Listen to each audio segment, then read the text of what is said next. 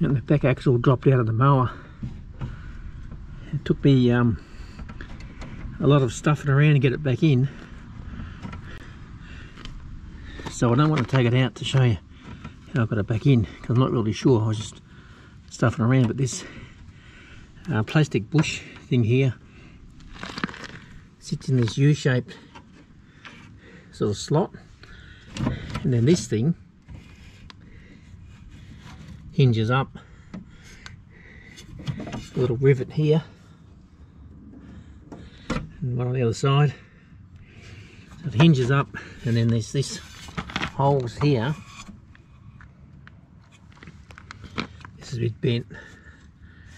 Holes here hold this thing up, obviously part of the thing that holds the catcher down the bottom here. But I suppose it also provides some level of protection if a rock or something comes flying out the back, hits this, rather than coming through and hitting your foot or your ankle or something. I took the spring off the wheel lifting mechanism, make it a bit easier. I've got it back in and try and put a little bolt. This thing obviously came out. It's been out for a while by the look of it, and flopping around because the weight's normally pushing up on the wheel. It must have held the thing in place, but eventually it fell out. So I'll put a little bolt in there, a little nut and bolt in there, and I'll flex this over and put a nut and bolt in there. This thing, it'll flex over like that. And because I'm worried about vibration, I've got the Loctite, so I'm going to stick that through there. Put way too much Loctite on. I'll probably put a flat washer or a spring washer. There we go. Nut.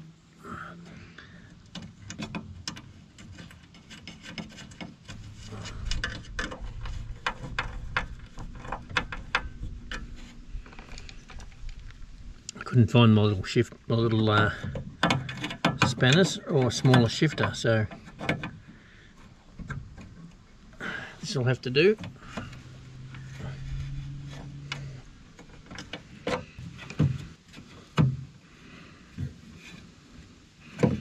Not do it too much. This long leverage of this spanner and that small nut can probably snap the screw off or strip the thread.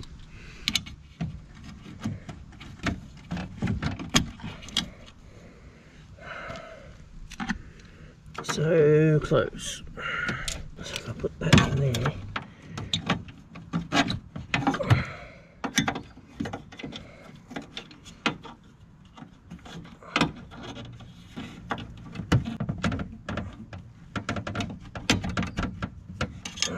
there we go.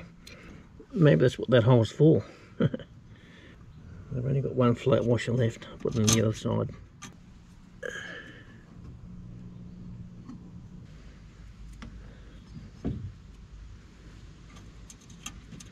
Flat washer,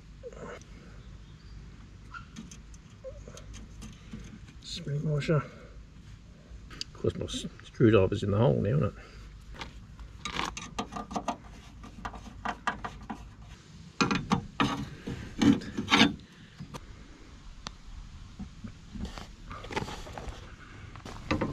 Now this spring here is what helps lift it up.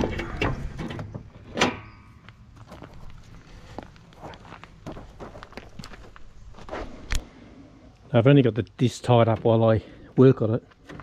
I don't mow the grass like that.